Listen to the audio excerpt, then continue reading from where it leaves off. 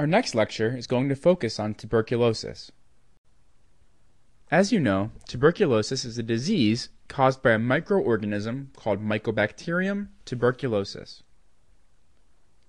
Most commonly, the initial infection with Mycobacterium tuberculosis usually leads to what we call latent tuberculosis. Most symptomatic cases of tuberculosis are actually due to reactivation of the latent form rather than a primary exposure. Pulmonary tuberculosis is the most common manifestation, but really, TB can affect any organ system. Almost all patients with tuberculosis have one or more established risk factors. These include recent immigration from outside of the United States within the past 5 years. That's because after 5 years, the risk of reactivating tuberculosis is extremely low. Prisoners, HIV-positive patients, healthcare workers, anybody who has close contact with a TB patient, steroid users, patients with hematologic malignancy, alcoholics, or patients with diabetes mellitus. The clinical presentation usually includes previously listed risk factors, presenting with a fever, cough, sputum, weight loss, hemoptysis, and night sweats. These symptoms are almost always present for greater than or equal to 3 weeks in duration. Remember, on Step 2, you cannot answer TB as the diagnosis without a clear risk factor. You must also have a cavity on chest X-ray or a positive smear for Mycobacterium. The best initial test for tuberculosis will be a chest X-ray, as is the case with all respiratory infections. The sputum stain and culture must be specific for acid-fast bacteria, something which Mycobacteria qualifies as, and this must be done 3 separate times and must be negative 3 separate times to fully exclude TB. If you do this, but your clinical suspicion is still high, you must pursue further diagnostics with either a bronchoscopy with BAL or through a pleural biopsy. Remember, a PPD skin test is never the best test for tuberculosis in a symptomatic patient. PPD is a screening test. The most common finding on imaging is going to be a cavity in the upper lobes. Here's a good example. Here you see upper lobe tuberculosis and some scarring that's pulling the minor fissure upwards. The scarring is from the initial infection which initially healed.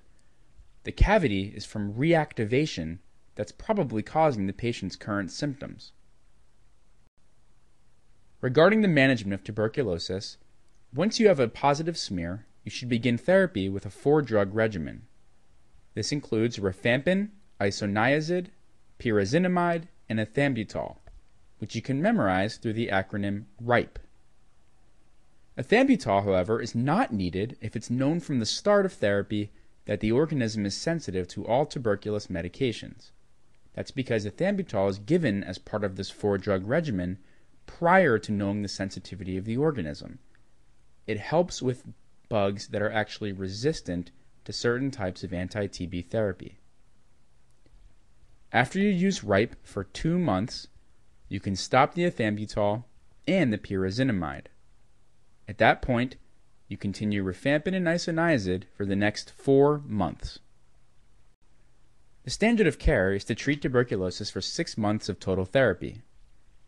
Treatment is extended to 9 months in the following situations: osteomyelitis, miliary tuberculosis, which is widespread disease at the time of presentation, meningitis, or if there's pregnancy or any other time that pyrazinamide therapy is contraindicated. For Step 2, you should also be familiar with the toxicities of anti-TB therapy. All TB medications, including the 4 we've mentioned, cause hepatotoxicity. You should not stop them, however, unless the transaminases rise to 3 to 5 times the upper limit of normal. A slight bump does not necessitate cessation of anti-TB therapy.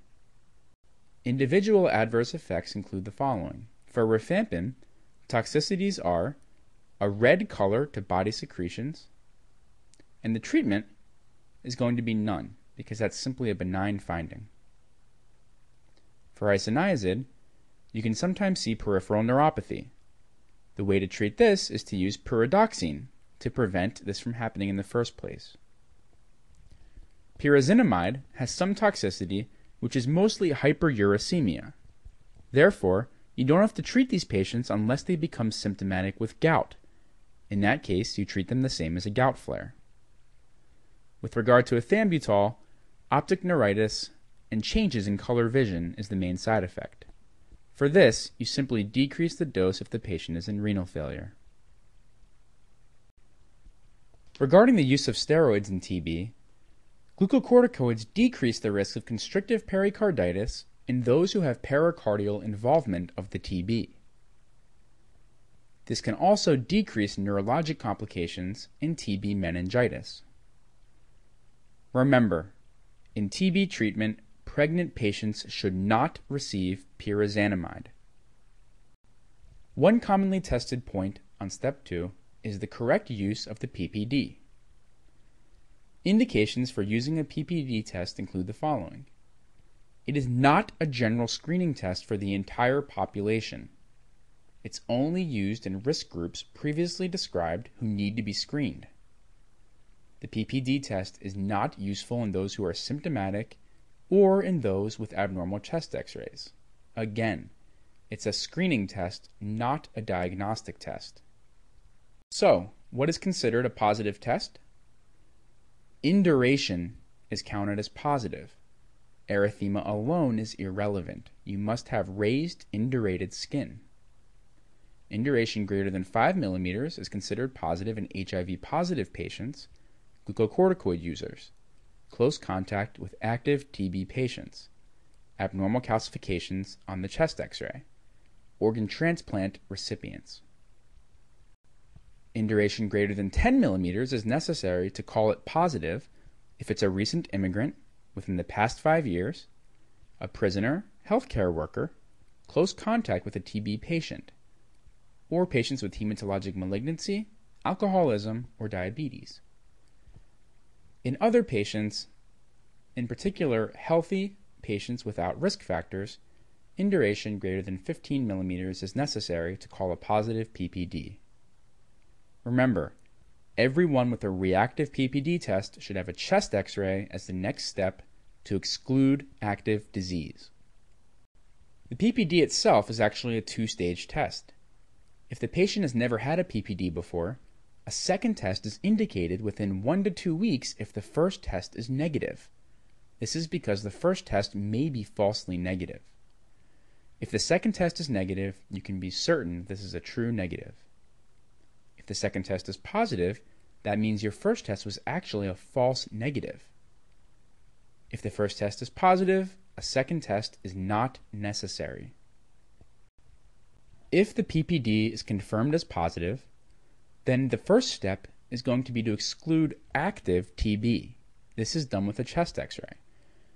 If the chest x-ray is normal and active TB has been excluded, patients should receive 9 months of isoniazid monotherapy. The positive PPD confers a 10% lifetime risk of TB. Isoniazid therapy will then result in a 90% reduction in risk. Therefore, your lifetime risk of reactivation goes from about 10% down to 1%. Those at really high risk, such as healthcare workers, should have a PPD annually in order to screen for conversion to a positive PPD and therefore for TB exposure. The majority of risk for developing active TB actually lies within those first 2 years after conversion. Once the PPD is positive, it will always be positive in the future. On Step 2, one particularly important tip is that the PPD test is one of the hardest and most misunderstood tests on this exam. You have to reread the preceding section and forget what you've learned in the past. What is given to you in this lecture is the way to approach PPD questions on Step 2. Lastly, please remember that the previous BCG vaccination has no effect on these recommendations. If the PPD is positive, the patient must take isoniazid for 9 months regardless of whether they've had a BCG vaccination. This concludes our lecture on tuberculosis.